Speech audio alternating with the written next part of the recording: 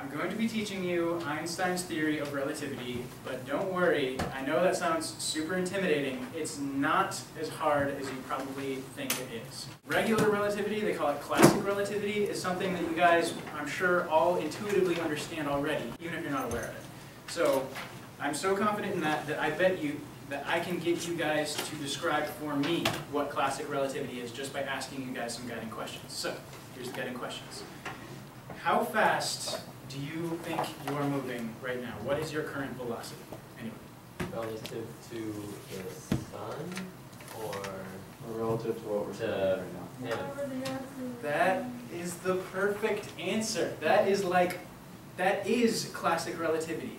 That you can't, there is no such thing as absolute velocity. Someone might say, my current velocity is 0 miles per hour because I'm not moving.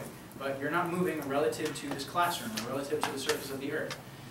Someone might say, well, the Earth is spinning, so if you consider the center of the Earth to be at rest, like how fast someone on the equator is moving because of the spinning of the Earth is roughly 1,000 miles an hour.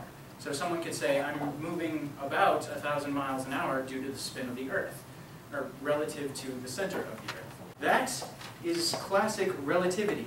You have to give your velocity relative to something, hence relativity. There is no such thing as absolute velocity. All velocity is relative. To kind of give this a little more concreteness with some numbers, let's imagine there's a semi-truck driving along a road. And it's got this big, long trailer. Let's say on this trailer there's a pitcher. And he pitches a baseball, and that baseball is moving at 10 meters per second relative to the pitcher. But let's also say that the truck is moving at 5 meters per second. So, how fast is the baseball traveling? 15 meters per second relative to the road. Relative to the ground. So basically, if there was someone with a radar gun standing on the ground, his radar gun would read the speed of that baseball at the 10 miles an hour that it has relative to the pitcher, plus the 5 miles an hour that the pitcher had because of the truck. But what if there was someone standing on this side of the truck with a radar gun? What would his gun say? It would say 10 meters per second because that's 10 meters per second relative to the bed of the truck, right? So that is classic relativity. Special relativity is special. Pretty much all of this came about when a guy named Maxwell came up with his equations to describe electromagnetism. Have you guys heard of Maxwell's equations by any chance?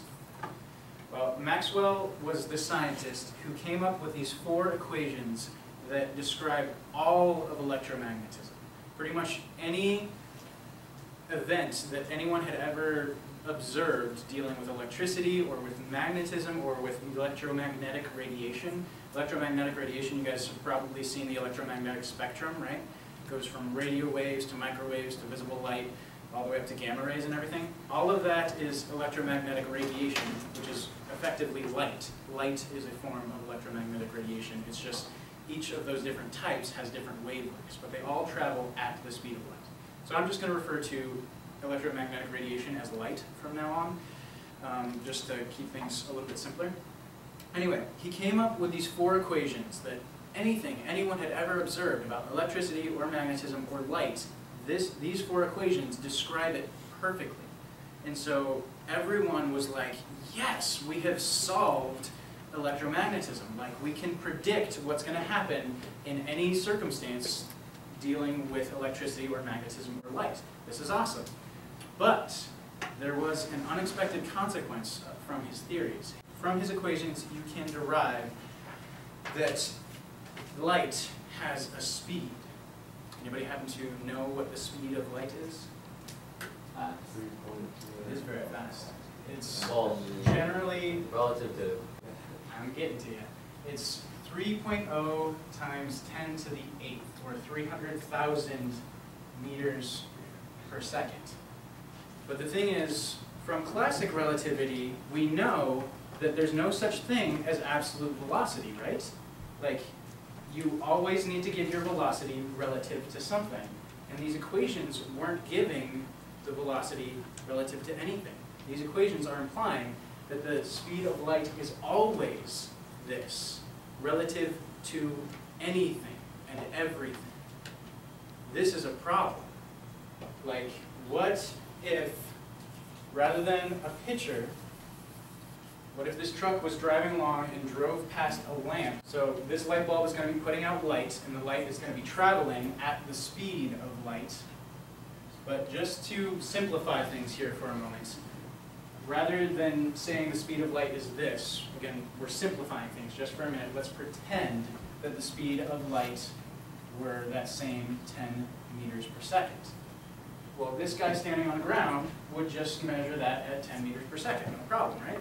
But this guy on the truck is moving at 5 meters per second. So you'd think that he would measure this moving at 10 meters per second relative to the ground where it's being emitted from, minus his 5 meters per second going away from it. You'd think that his gun would register at 5 meters per second, right? So this is a paradox. Basically, Maxwell's equations don't agree with our theory of motion. Like, these two theories are in conflict. Everyone was thinking one of these two theories has to be wrong because they don't agree with each other. And so this went on for, I believe, years. Like, for years, this was the problem in all of science, was trying to figure out what was wrong with one of these two theories, and no one could figure it out. Until Einstein came along and just turned the world on its head. He took an intellectual leap that is just indescribably huge.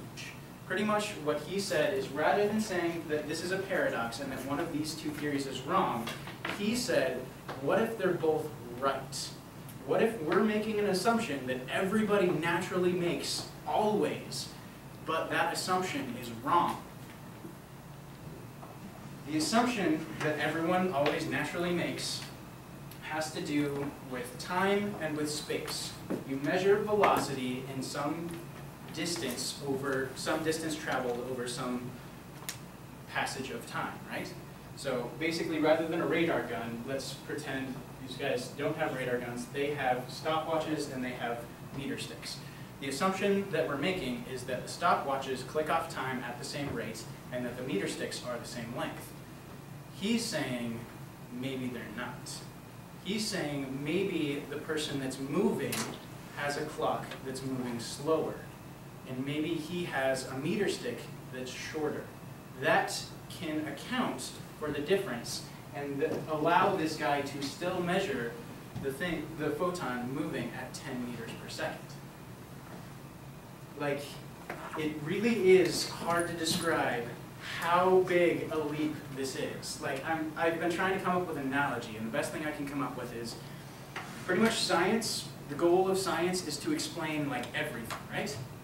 And so rather than just trying to explain anything that we might observe, I imagine this as they're building this ceiling. And every time they figure something out, it's like laying a new brick in the ceiling. And Maxwell came along and he laid this huge swath of bricks into the ceiling that described all of electromagnetism. And everyone was like, yes, we just got this huge portion of the ceiling filled in finally. This is awesome. But then they realized that, wait, there's a little crack. Like, this theory doesn't meet up with this theory quite perfectly. There's a little crack between them. What's wrong here? And they work on it for years, and the solutions that they're trying to come up with are effectively like they're trying to decide what color paint to paint over the crack with. That's what they're trying to do in this analogy. And Einstein, in this analogy, comes along with like a frickin' bulldozer full of dynamite. And what he does is he blows up one of the support beams holding the ceiling up. And this, like, half the ceiling just comes crumbling to the ground. And all the other scientists are looking around at him like, kid, because he was only 26 years old when he did this. They're like, kid, what the hell did you just do? They're painting. He's blowing crap up. Yeah. It really is hard to describe how big a leap this is. But basically, if he just came along and said that, well, what I just did was pretty much get rid of this underlying theory that you were trying to use to support your science that was incorrect. If he had just said that, if he had said pretty much time is relative, time is not always ticking at the same rate for everybody, Like, you need to throw that assumption out of the window, you need to blow it up. If you just left it at that and everyone would have been like, kick him out of the building, get rid of this guy. But he didn't just come along with that assumption. He came along with his entire theory of special relativity, this huge paper that he wrote. This is a scientific theory, not theory as in like the connotation that we use the word theory with today, like I think this might be true. A scientific theory is like the theory of gravity or the theory of evolution. It is something that can explain a wide variety of observations across multiple different disciplines. He came through with this theory, and he was effectively, in our analogy, what he did is he's like, don't worry about this, I got this. And then he replaced that little support beam that he blew up by building this amazing hallway that is so much stronger and so much more beautiful than the little support beam that was there before, that when he put all the pieces of science back together in the ceiling, they all fit perfectly. It is truly, it's amazing what he did. But basically that is the theory of relativity. What the theory of relativity says is the faster you move, the slower time moves for you. And the faster you move, the more length contracts in the direction of motion. That is all you need to wrap your mind around. I realize that's a leap, but that's all it says. It says the faster you move, the slower time moves. What's a little more difficult is trying to get you guys to understand why. Because time moves slower when you move faster, you would expect a clock to tick slower when you're moving faster, right? Well, what is a clock? A clock is pretty much anything that has some sort of regular interval of events happening. Like old-fashioned clocks have pendulums that are swinging once per second, right? You can use any regular passage of events like that to keep time as a clock. So rather than a swinging of a pendulum, let's invent a theoretical clock. What if we had a mirror up here and a mirror down here, and there was a photon of light that started right here, and then it came down to this mirror, bounced off, and came back up here? Well, light travels at a constant velocity, right? So the amount of time that it takes for it to get from here down to here and back up is always going to be a regular interval, right? So we could theoretically use this as a clock. But what would happen if you put this clock in motion? So let's imagine I have one of these clocks sitting right here. The photon of light is just bouncing straight up and down vertically. Now imagine I have a second one of these clocks. I'm going to leave that clock there. I have a second clock now, and I am going to start moving with it. From my frame of reference, I still see this thing bouncing straight up and down, but from a rest point of reference, what do you guys see? What does the path of that photon look like for you?